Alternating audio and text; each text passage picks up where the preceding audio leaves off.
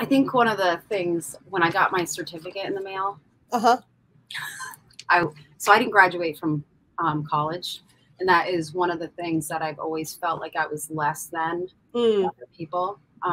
But I am successful. But when I got this certificate, I was like, I framed it, and even like my kids were really proud of it. But it just meant so much more to me than if I got, if I graduated from college, because I changed. And I do think I've kind of entered into faith more. And I had a person call me, really upset. And she was a former employee of mine.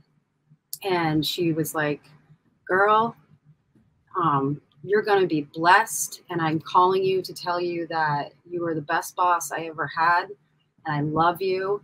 And it was just interesting because I was telling her about Christal, and she's from South Carolina as well. A lot of similarities.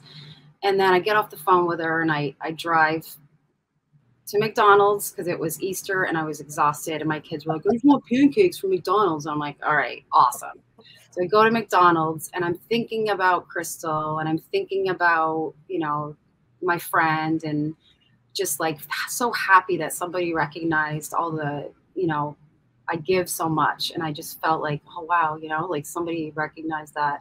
I turn around and there's Coach Christal behind me at McDonald's. And I said to the guy, I'm like, I'm paying for her in the background, which ended up being a complete disaster and held up the entire line because they couldn't figure it out.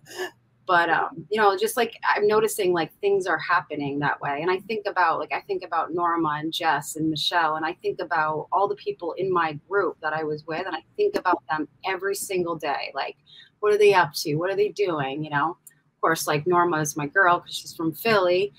And, but it's one of those things where like, no matter what, I think about this community all the time.